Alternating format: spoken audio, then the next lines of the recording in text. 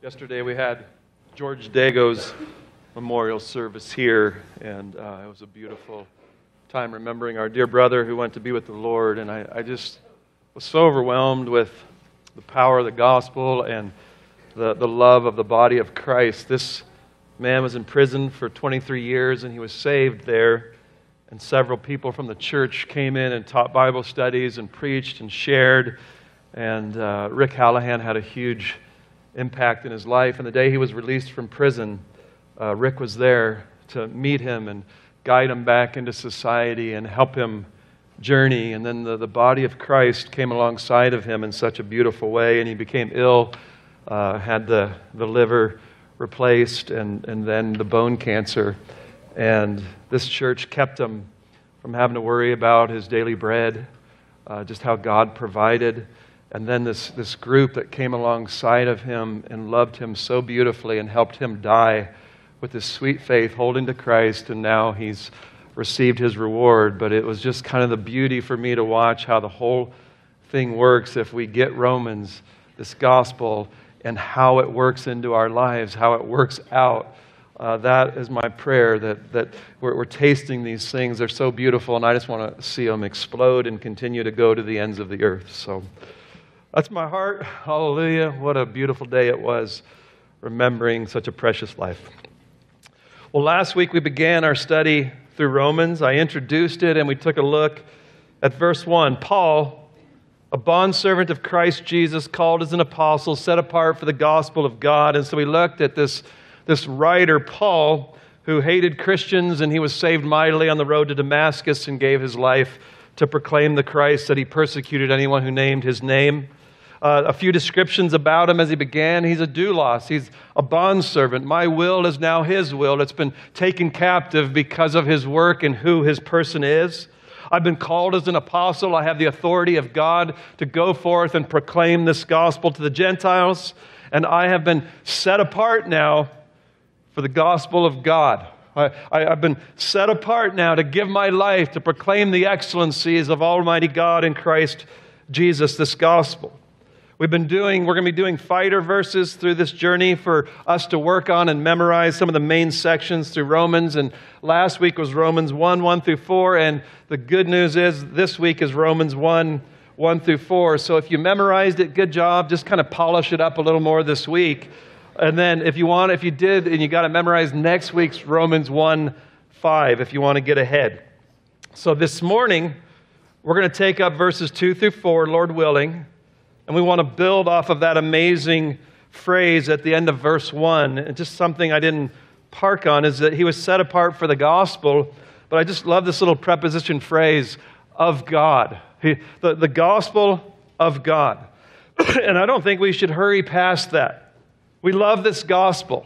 This gospel is good news. It's God's good news. It's the best news. It's not Paul's gospel. It's not the apostles' gospel. It's not the early church's gospel. I want you to hear that this morning. This is God's gospel. This is the creator of the universe's gospel, the ultimate one, the sovereign one. The one who everyone is going to stand before him on the day of judgment. That one with all authority. This is his gospel to us. This is his gospel. That is why we can bank on everything that is in this gospel, because it's God's. And this is how I know it's trustworthy, because it's God's gospel. It's his good news to this world. Oh, the blessed gospel of God.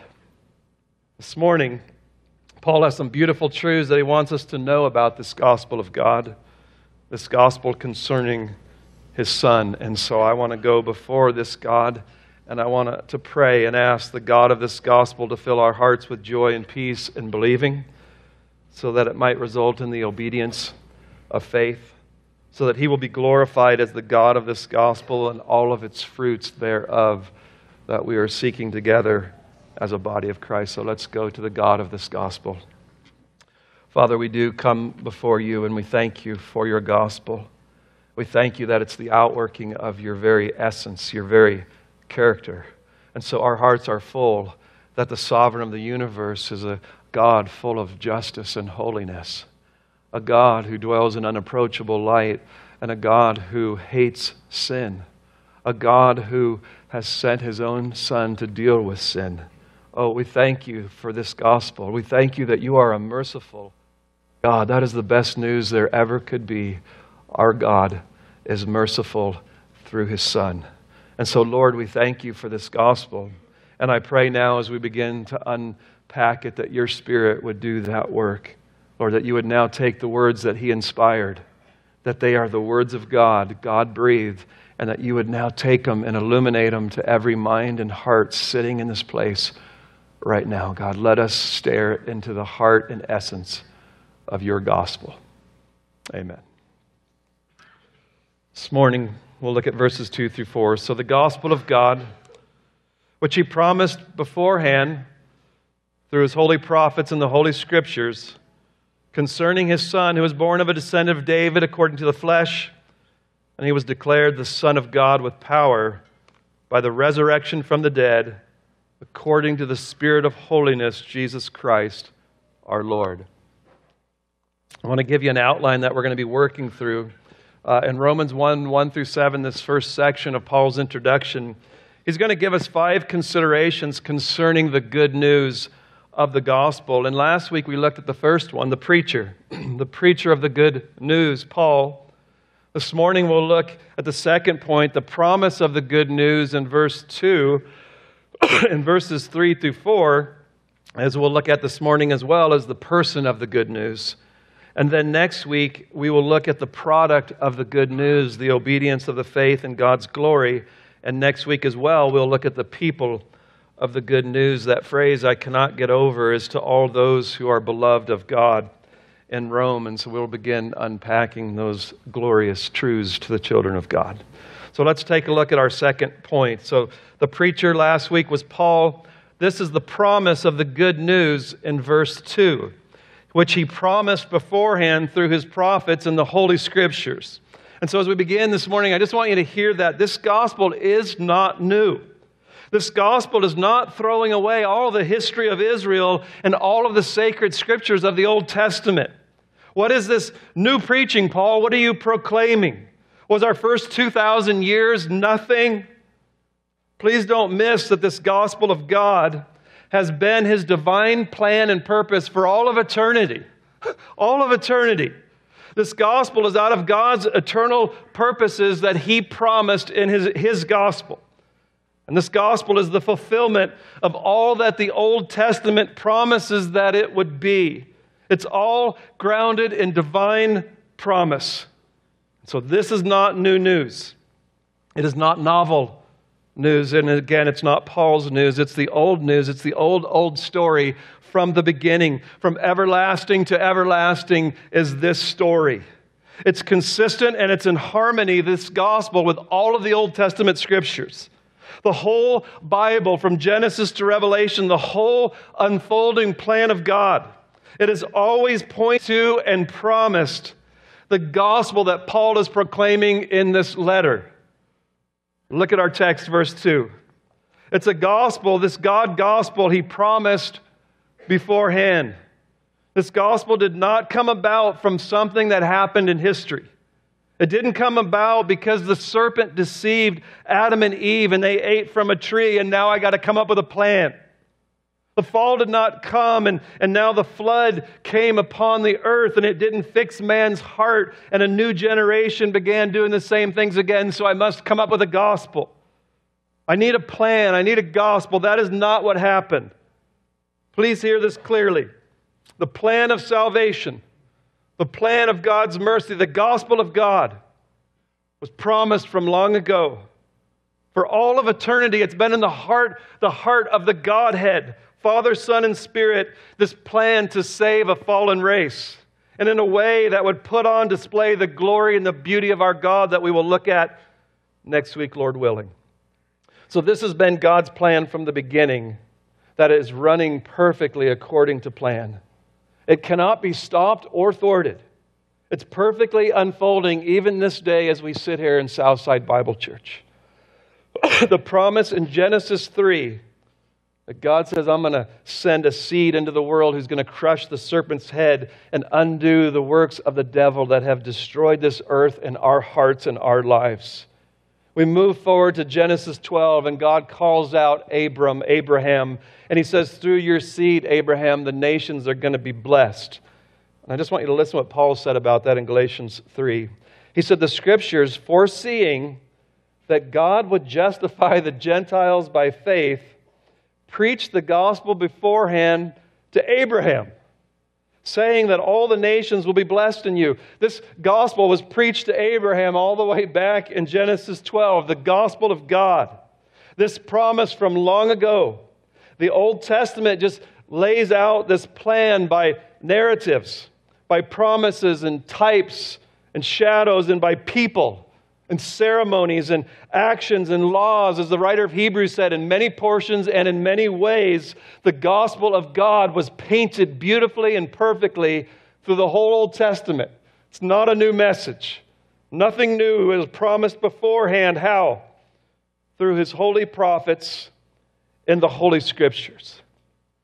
I love the book of Acts. After Pentecost, the apostles begin preaching now with passion and courage. And they take the Old Testament Scriptures and they go and start telling the world they've been fulfilled. All of the promises that we've been waiting for have been fulfilled in Christ. The gospel is the fulfillment of all that the Old Testament has been promising, and their eyes are opened. And now they see the beauty of this gospel having been laid out perfectly since Genesis all the way through Malachi. And they can see now and they get it. And so this isn't a new gospel, it's a fulfilled one. Paul will quote the Old Testament throughout this letter of Romans, showing us that it's God's gospel and it's from the Old Testament promises. This has been His plan and His purpose from all along. We live in the age of the fulfillment of the gospel of God.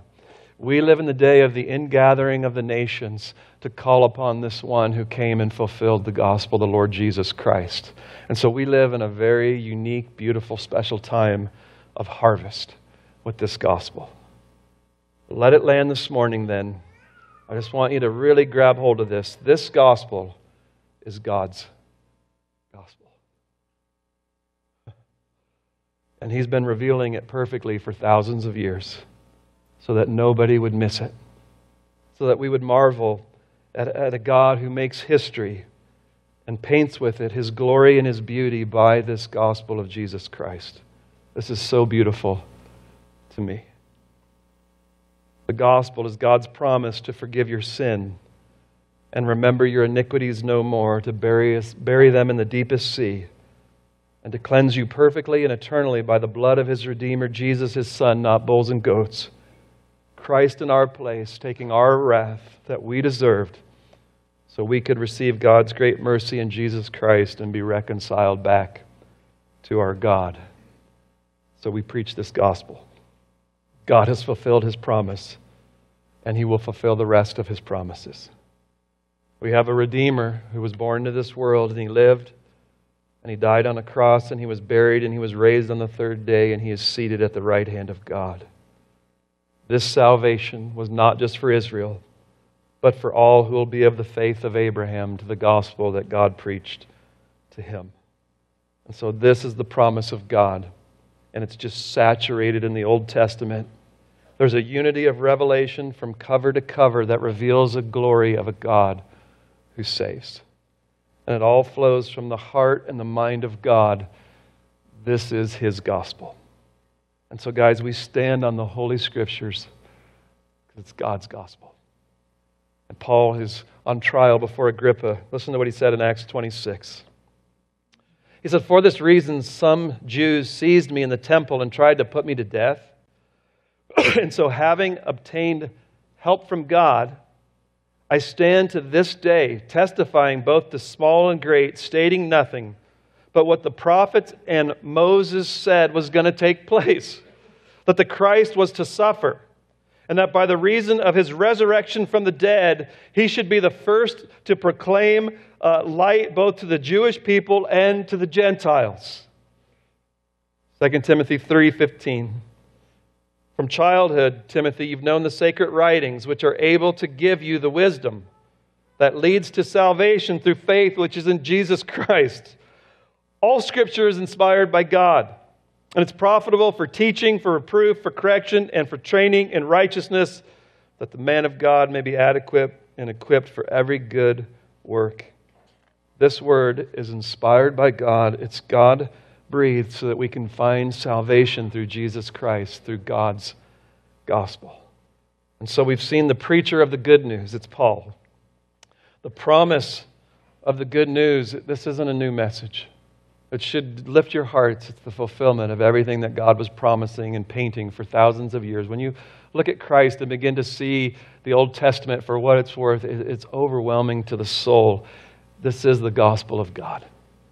And so what I want to do with the rest of our time is in our third point now, is I want to look at the person then of the good news. There's promise of good news, but there's the person of the good news. And we'll look in verse 3 concerning His Son.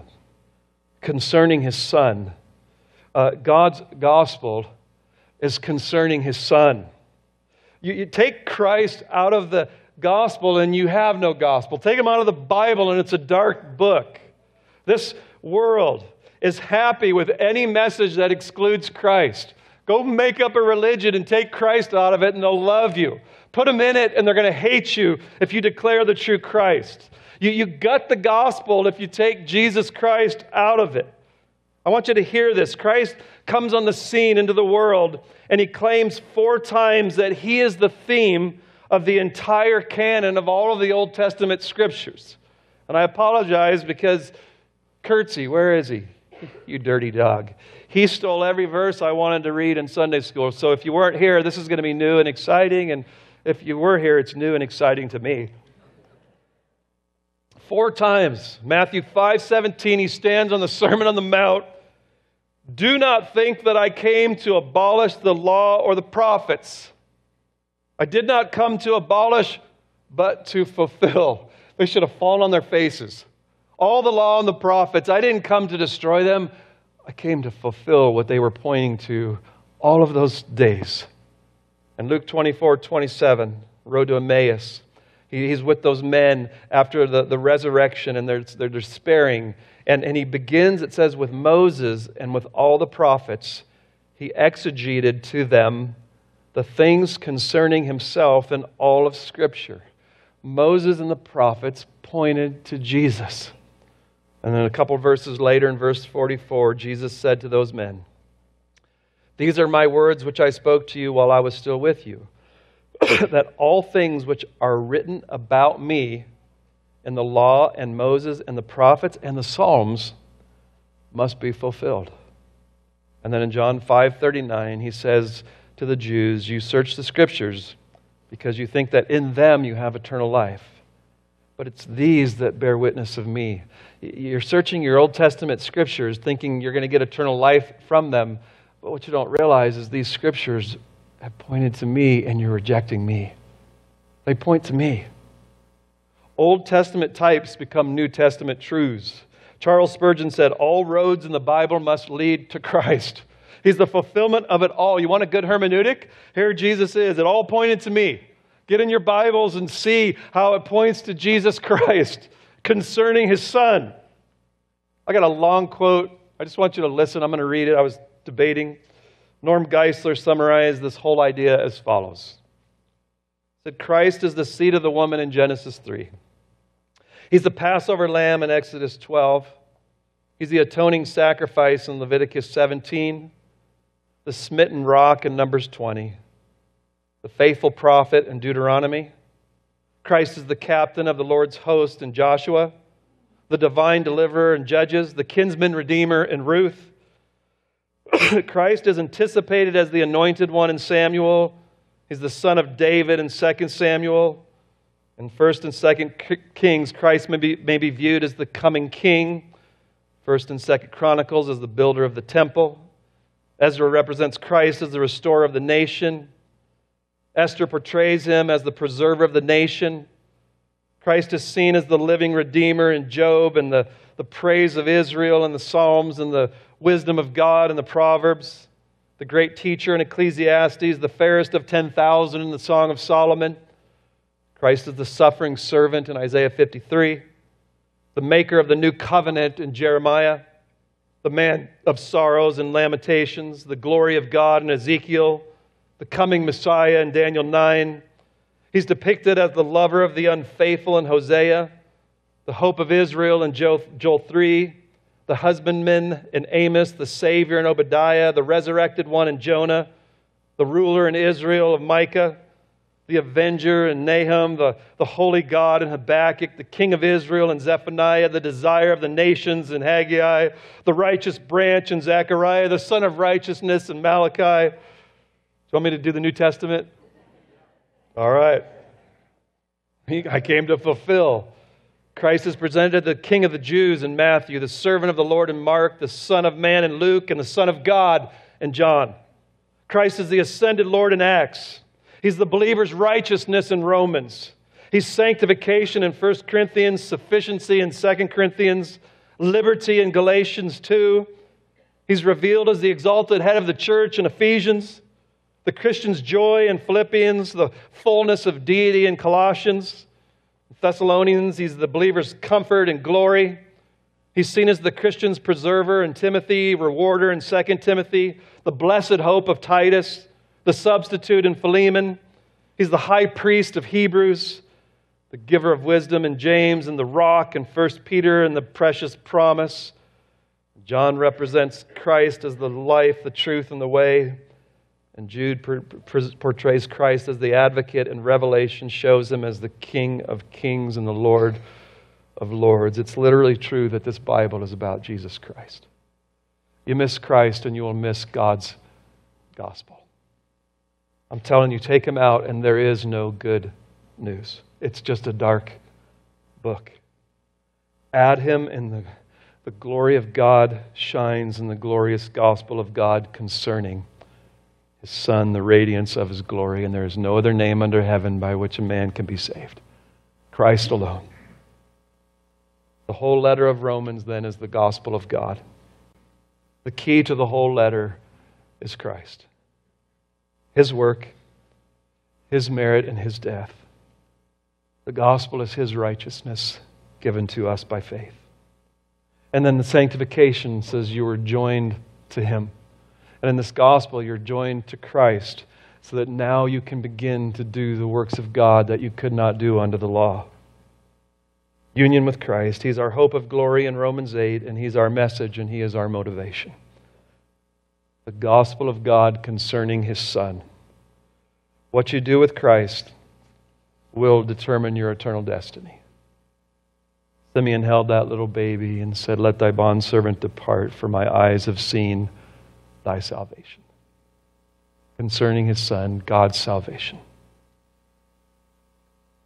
Paul wants to lay out what he wants us to consider then concerning his Son. And that's going to be in verses 3 through 4. Let me just read them to you real quick. Concerning his Son, two things. He was born of a descendant of David according to the flesh. He was declared the Son of God with power by the resurrection from the dead. And I've spent a lot of time on this. It just seems so simple, doesn't it? When you read it, it's he's fully man, seed of David, and fully God, and resurrection. It's just the heart of the gospel, right?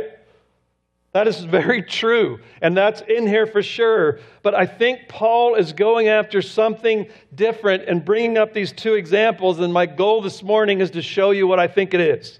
And I think Paul has given us a picture of Jesus' messianic career. He's telling us who the Son is, and it's more the stages and phases of the fulfillment of the Old Testament promises in Christ. And so he came as an anointed Messiah, and he's crowned as the mighty Lord. This is the gospel of God. The cross isn't mentioned, and I'm going to show you the cross is jammed in here from every part of these two verses. So this is what will bring about the obedience of faith for his glory, is this little nutshell that Paul wants you to see. The gospel of God right here. It's these two things concerning his Son that you must get. And I see Romans unpacking these two things the rest of our time together. So I want to take up these two statements this morning and see the fullness and the beauty of what Paul is telling us. So let's look at the first one. He was born of a descendant of David according to the flesh. Paul is now clearly talking about the promised Messiah, who would be a descendant of David. And he will sit on his throne, and his kingdom will have no end. So clearly, this will be one who would be born from that lineage, from David, the seed that was promised. And they kept being told there's a promised Messiah that God's going to send. And that was the hope of Israel. They're waiting and they're looking for this promise. And they want this king to come who will throw down their enemies, and the nations will come and bring their tribute. They've been waiting for that. That's how they missed his first coming. They didn't see a two Advent theme. And so this one who is going to come, and he's going to be born of the seed of David. And so literally the Greek word says he became from the seed of David. It's just so beautiful. The eternal Son of God, Jesus, has always existed. And so he became what he was not before. And he's still fully God, but he comes and he becomes flesh. And he's born of the Son of David so that he could be the promised one. And he would come in humanity and live under the law and fulfill it and die under the law in our place. So he was the ruler. He was the anointed one that was promised. He was in the line of David to conquer enemies, our sin. And so Jesus comes. He's born of a descendant of David. When? Well, when he was conceived in the womb of Mary, and the angel came and told him that this would be the one whose kingdom, his throne, would have no end. There became, at the beginning of his messianic rule then, the seed of David as the Holy Spirit brings about this holy embryo in Mary. This was a new mode of existence for Christ. He's now taken on a human body. And as promised, a virgin shall be with child, and you shall name him Emmanuel, for God is with us. And so that embryo was fully God and fully man. Listen to Jeremiah 23:5. Behold, the days are coming, declares the Lord, when I shall raise up for David a righteous branch, and he will reign as king and act wisely and do justice and righteousness in the land. That's the promise. Isaiah 11:1-2, then a shoot will spring from the stem of Jesse, and a branch from his roots will bear fruit. And the Spirit of the Lord will rest on him, and the Spirit of wisdom and understanding, the Spirit of counsel and strength, the Spirit of knowledge and the fear of the Lord. And then in verse 10 of Isaiah 11, and will come about in that day that the nations will resort to the root of Jesse, who will stand as a signal for the peoples, and his resting place will be glorious. And then 2 Samuel 7, your house, David, your kingdom shall endure before me forever. Your throne will be established forever. And so what a king that we are told about. All the nations will come and bow to this one, and he'll be a place of rest and peace and righteousness and safety. This is the gospel of God. And so I want you to listen to all those promises. They began when he became the seed of David in the womb of Mary. This was the hope of Israel. This was the promise of God, what he would send to be this Redeemer, to be this King. And I love, as you're reading in the gospel, there's blind Bartimaeus. And blind Bart says, oh, Lord, Son of David, have mercy upon me. The Syrophoenician woman comes and says, Son of David. The triumphal entry, as he comes in, they're waving their palm branches saying, Hosanna to the Son of David. This is the one, this is the promised King. Here he is, he's coming to rule right now and throw down Rome. They knew the promise of Messiah. They waited for their promised king, the seed of David, who would show mercy to the poor and judge the wicked. They've been waiting for this, and Paul is now telling you, this is him. This one came. But there's one little phrase you can't miss. According to the flesh, in verse 3, he was born of a descendant of David according to the flesh. He lived according to the flesh.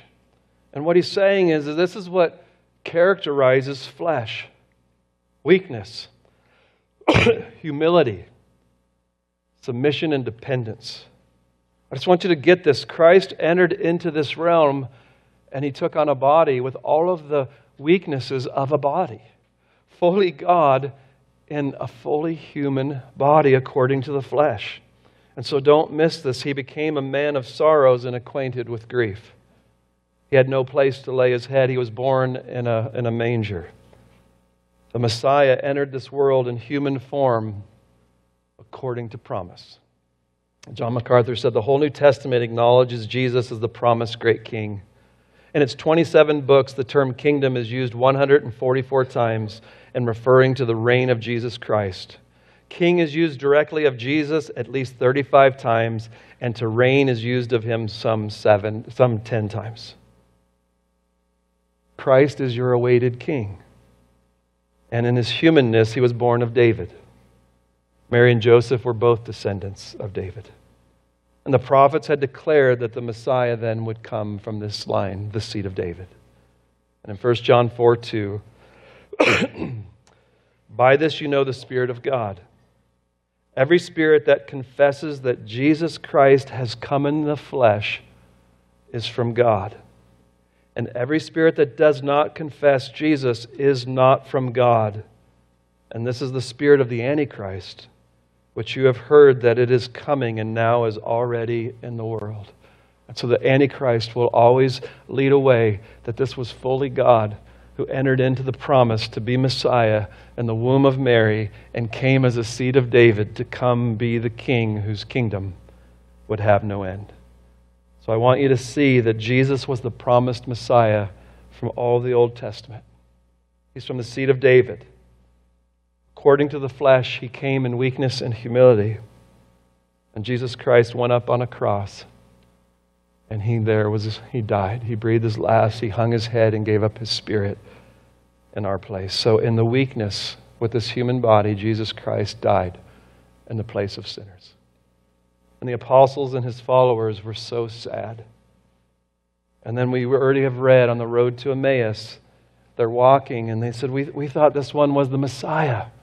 This is the Messiah, the seed of David, what we've been waiting for. We thought this was the one, and he was going to come rule and reign, and now he's a dead Messiah. Kings don't die.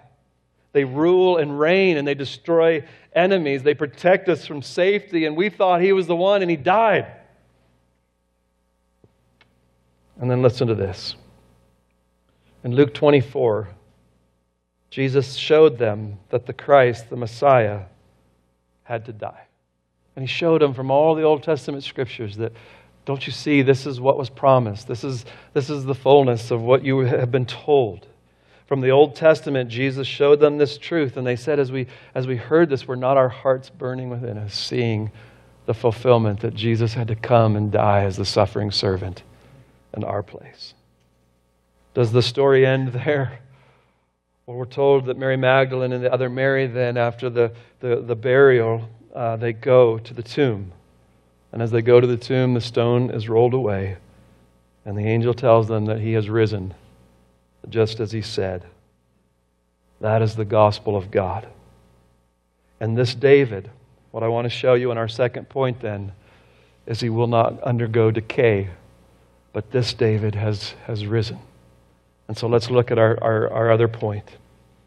He was declared the Son of God with power by the resurrection from the dead according to the Spirit of holiness, Jesus Christ our Lord. I love the Greek word for declared. It's the word horizo. Horizo, and it means to mark off boundaries. And so the English word, we get the word horizon. And the horizon is the line between the earth and the sky when you look out at the horizon. So it's to separate boundaries, to mark them off. And so what Paul is saying here is the work of Christ was marked off with absolute clarity in his resurrection. Absolute clarity is that Messiah was the Son of God. He's killed, he's crucified, he's put in a grave, and he's raised from the dead, and it just marked him off, God. He raised others from the dead, and now he's raised himself from the dead. This is God. It's just marked it off. You ever doubt? You've ever wondered? He didn't undergo decay. He's not in a grave anymore. Up from the grave, he arose. It's not Easter, but he's risen. Tim, I knew I could count on you, brother. The work of Christ was marked off. So what is going on here? What's Paul talking about? Well, in Psalm 2, This is how they would have understood what's going on in this coronation language. In Psalm 2, today I have begotten thee. And what that was coronation language. Not his birth, but his exalted position as a king. So he's put on display, he's enthroned. And so this is the king that was promised. And I want you to hear this. He didn't stay in a tomb and decay like King David. This is a greater David. And again, up from the grave he arose with a mighty victory over his foes. He arose the victor from the dark domain, and he lives forever with his saints to reign. I want you to hear of the greater David. He is risen, and he is Messiah. This is how we know he was the fulfillment. He was the promised one. He is God's gospel concerning his son, born of a descendant of David, raised the Son of God with healing in his wings for the nations. I want you to listen to Paul in Acts 13. Paul stands up and he motions with his hands and he said, Men of Israel, and you who fear God, listen. The God of this people Israel chose our fathers and made the people great during their stay in the land of Egypt. And with an uplifted arm, he led them out from it. And for a period of 40 years, he put up with them in the wilderness. Guys, this is your whole Old Testament. And when he had destroyed 7 nations in the land of Canaan, he distributed their land as an inheritance, all of which took 450 years. And after these things, then he gave them judges until Samuel the prophet. And then the people of Israel, they asked for a king. We want a king like all the other nations. And God gave them Saul, the son of Kish, a man from the tribe of Benjamin, and he gave him for 40 years. And after he had removed him, he raised up David to be their king, concerning whom he also testified and said, I have found David the son of Jesse, a man after my heart, who will do all of my will. And from the offspring of this man, according to promise, God has brought to Israel a Savior, Jesus. And John had proclaimed before his coming a baptism of repentance to all the people of Israel. And while John was completing his course, he kept saying, What do you suppose that I am? I'm not he. But behold, one is coming after me, the sandals of whose feet I'm not even worthy to untie. Brethren, sons of Abraham's family, and those among you who fear God, to us the word of this salvation is sent out. For those who live in Jerusalem and their rulers, recognizing neither him nor the utterances of the prophets, which are read every Sabbath, all the prophets fulfilled these by condemning him, Jesus. All the prophets spoke of this. And though they found no ground for putting him to death, they asked Pilate that he be executed. Crucify him, crucify him. And when they had carried out all that was written concerning him, all the prophets, they took him down from the cross and they laid him in a tomb. But God raised him from the dead. And for many days he appeared to those who came up with him from Galilee to Jerusalem, the very ones who are now his witnesses to the people. And we preach to you the good news of the promise made to the fathers, that God has fulfilled this promise to our children in that he raised up Jesus. As it is also written in the 2nd Psalm, Thou art my son, today I have begotten thee. And as for the fact that he raised him up from the dead, no more to return to decay, he has spoken in this way, I will give you the holy and sure blessings of David. Therefore he also says in another psalm, Thou wilt not allow thy Holy One to undergo decay. For David, after he had served the purpose of God in his own generation, he fell asleep, he died. And he was laid among his fathers, and he underwent decay. But he whom God raised did not undergo decay. Therefore, let it be known to you, brethren, that through Jesus, forgiveness of sins is proclaimed to you. And through him, everyone who believes is freed from all things from which you could not be freed through the law of Moses. Take heed, therefore, so that the things spoken of in the prophets may not come upon you. Behold, you scoffers, and marvel and perish. For I'm accomplishing a work in your days, a work which you will never believe, though someone should describe it to you. The message and point that Paul is making quite simple, but the most profound truth in all of the world. It was not that Jesus was not the Son of God before the resurrection, but he moved from being born of the seed of David to be the Messiah in humility and weakness and death, to now being crowned and raised up and enthroned with all authority. In Matthew 28, he says, all authority on heaven and earth has been given to me. He now is the head of the church, ruler over all, and he's endowed with salvation to anyone who will call upon his name. This is the reality that I proclaim to you. Paul says, this is the truth that I'm unashamed of. I will preach this Christ till I die. This is the gospel that I'm eager to preach to you who are in Rome. Today is the day of salvation. This gospel is God's. And it's rooted and grounded in His holy word. And it's about Jesus, who was Messiah and is Lord of lords and King of kings. And He's able to save to the uttermost all who will draw near to God through Him. One last verse.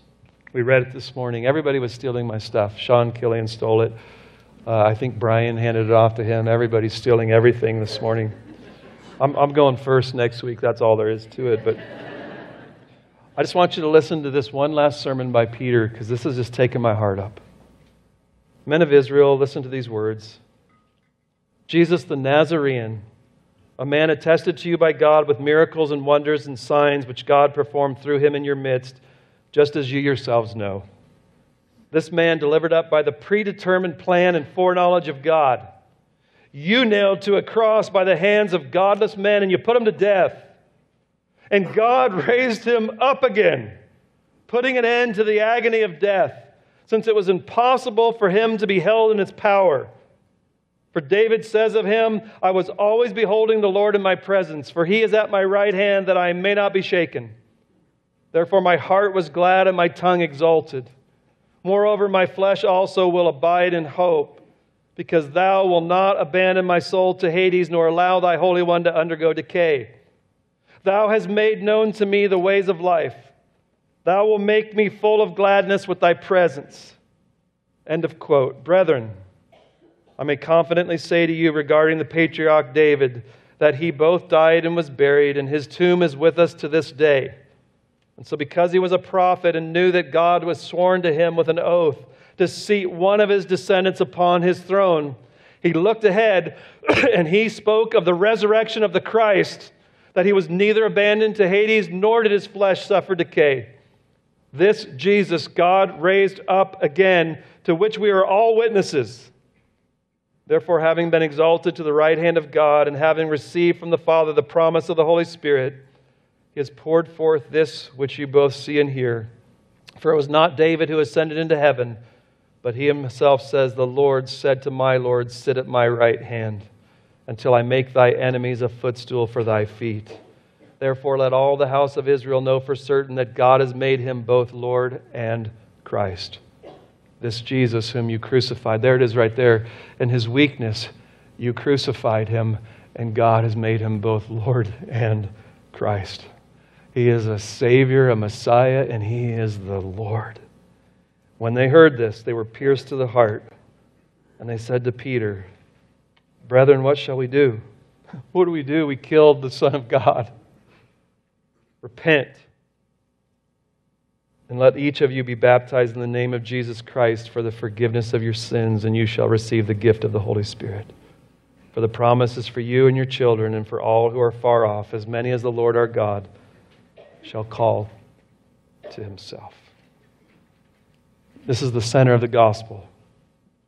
There's a promised Messiah who came, and He came in the seed, a holy embryo in Mary, fully man then, and He came in weakness so that He could go up on a cross and die in our place.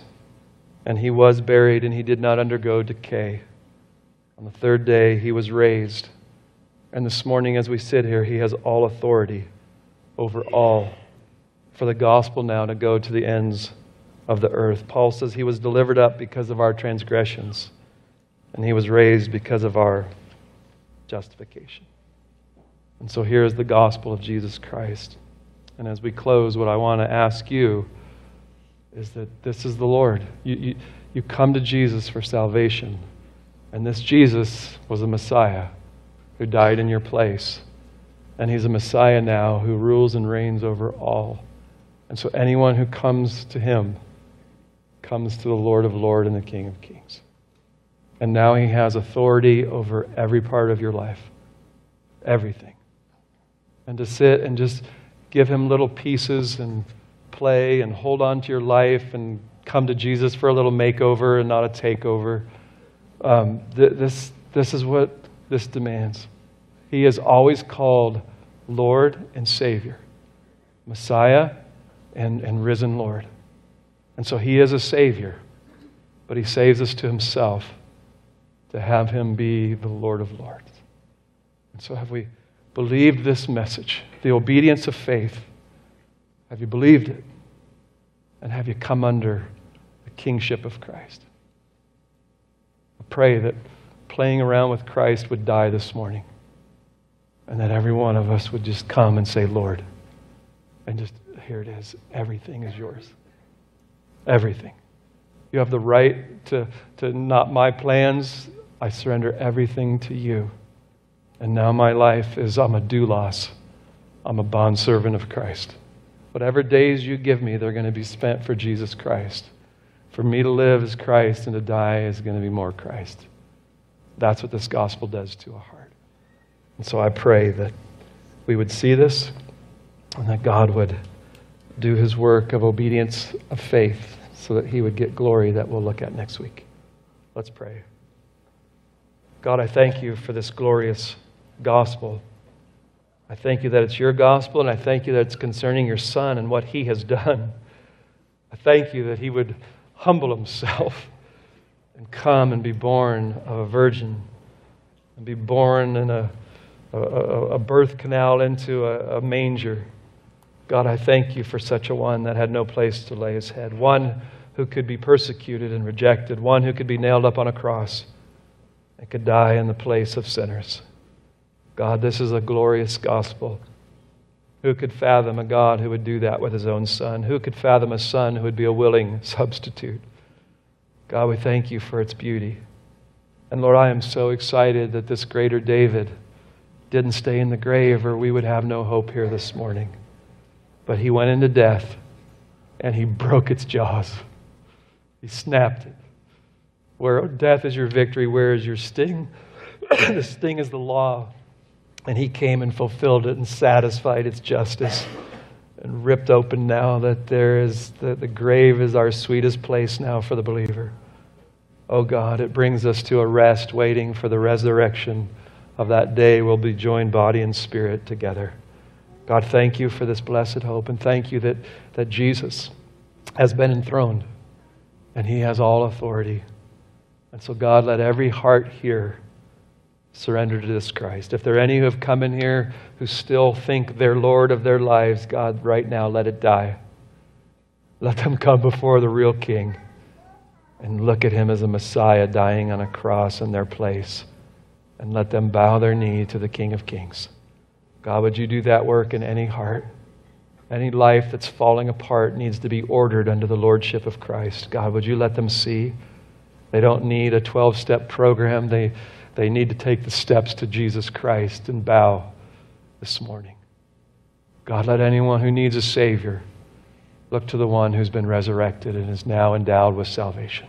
Let them call upon his name and be delivered from sin, Satan, and death. God, in the law, I pray that you would do that mighty work here this morning. And I pray for your children.